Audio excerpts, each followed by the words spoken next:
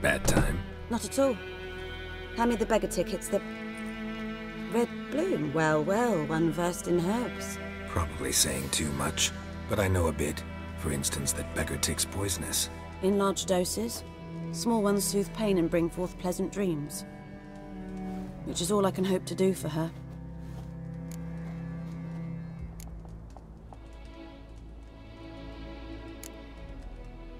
Griffin do that to her?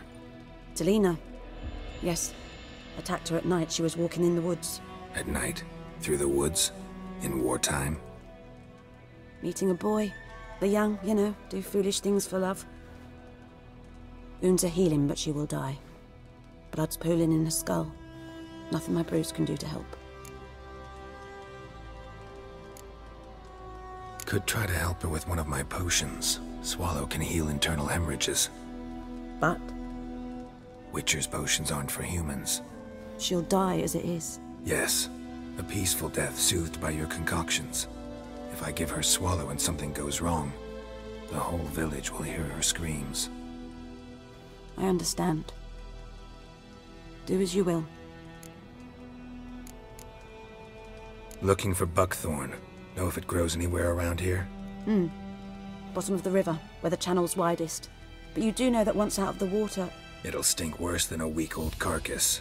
Counting on it. I'm hunting the griffin. Need the buckthorn for bait. I was thinking...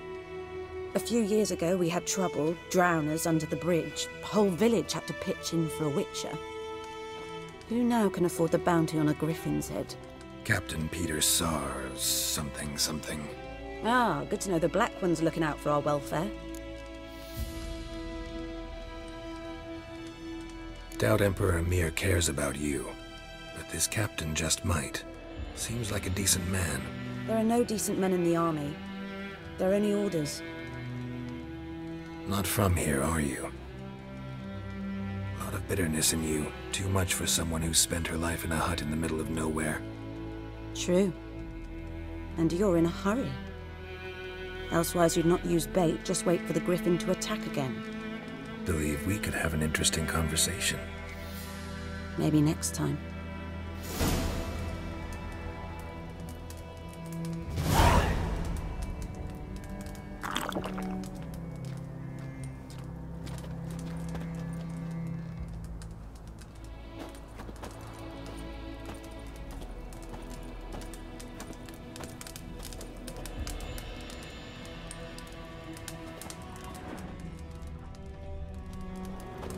Yes? Farewell.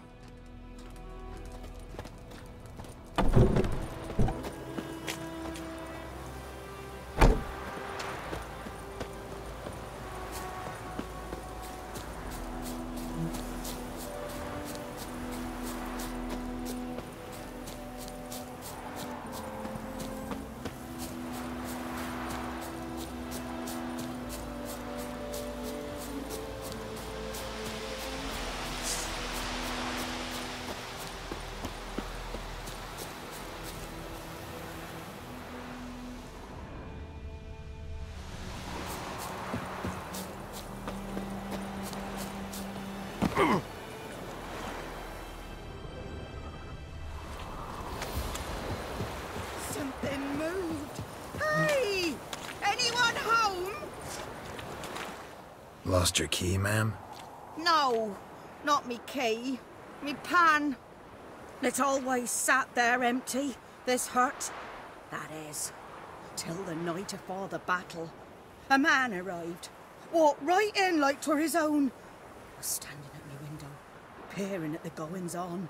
He must have eyed me, 'cause next I knew, there he was, coming my way.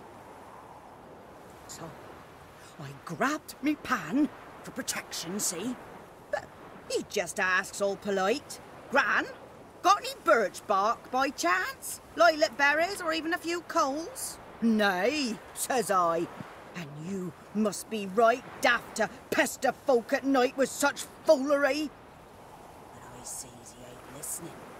Just staring at me pan like a magpie at a copper. Lend it to me, Gran. I'll give it back come morn. That's right. baffled for what's he doing, frying in the dark. But I've got a soft heart, so I gave it to him.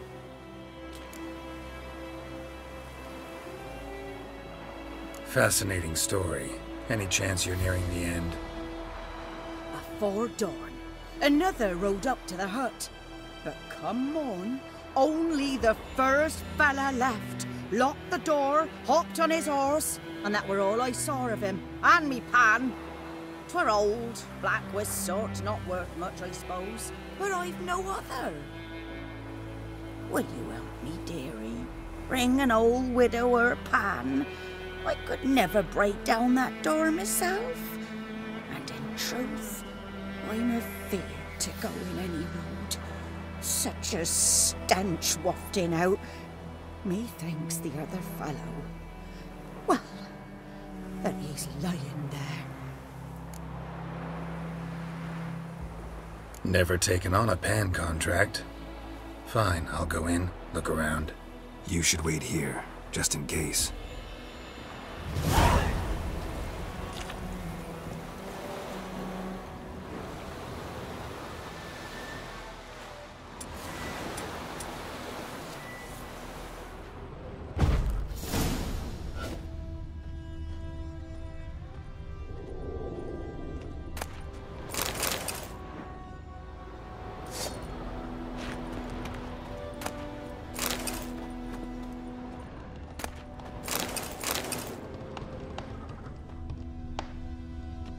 A corpse. Explains the stench.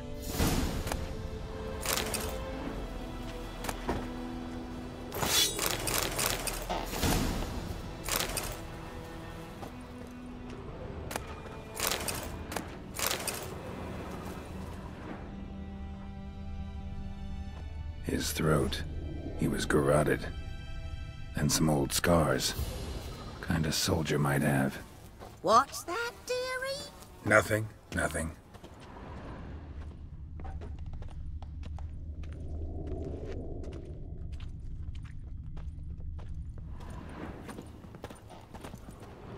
Ah, the priceless frying pan. Scrubbed clean.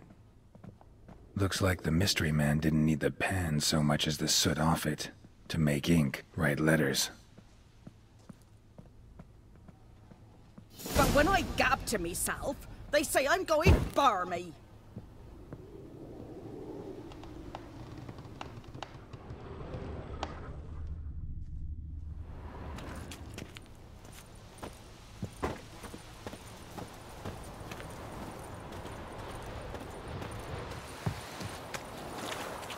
Here, your frying pan. Mine? But mine were black with soot. And I could see myself in this one if I wanted. But them years are past. Soot's just what the gentleman needed. He scraped it off, made ink out of it. And the other fellow? Dead. Round up a few boys and bury him outside the village. Deep, so the necrophages don't dig him up. And take my advice. Don't mention this to the Nilfgaardians. Hang about! You've earned a token of thanks. Here, sonny, for the road.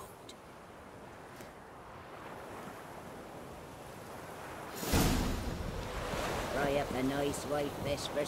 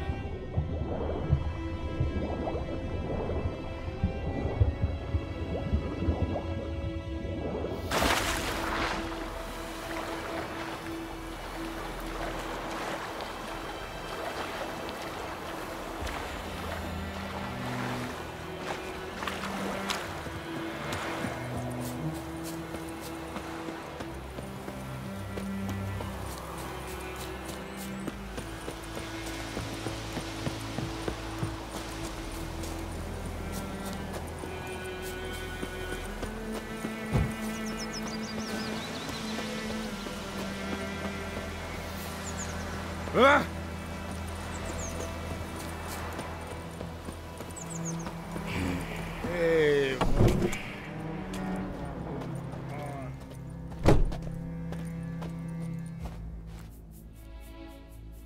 Greetings. A witcher? You see the notice? Hear about the well? A well? First I've heard. There a problem? Aye. 'Tis haunted. Has been for a good 20 years. 20? So why'd you put out a notice just now? 'Cause earlier on we drew our water from the river. But so many corpses floating in it after the battle it's turned noxious. My daughter Mandy drank half a pitcher. Fell dreadful ill, can't keep nothing down. She grows worse by the day.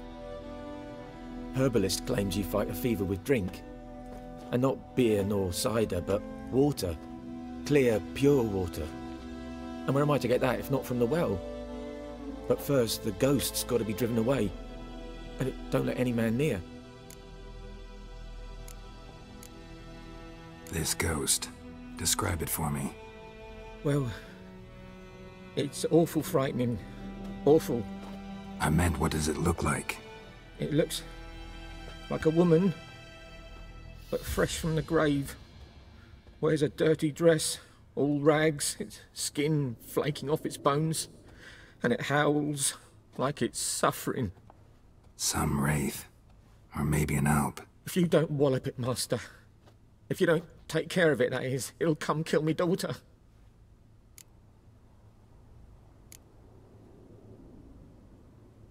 I feel for you, but this is my job, so let's talk about my pay. Something not right with the coin.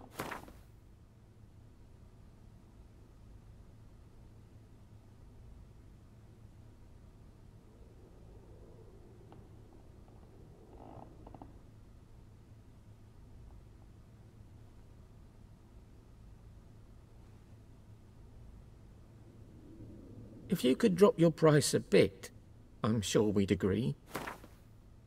That settles it then. Fine, I'll help. Where's this well? In Havel, a settlement on the heights. It's abandoned now, no one ventures there on account of the ghost being about.